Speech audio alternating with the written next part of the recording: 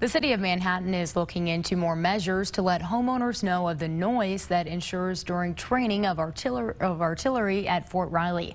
That's new tonight, where at the City Commission meeting, Director of Community Development Eric Cattell talked about the notice of potential impacts. It lets people in Riley County know to expect noise coming from the post. Cattell says a notification system would allow realtors, buyers, and builders to be aware of noise impacts and where to find recommendations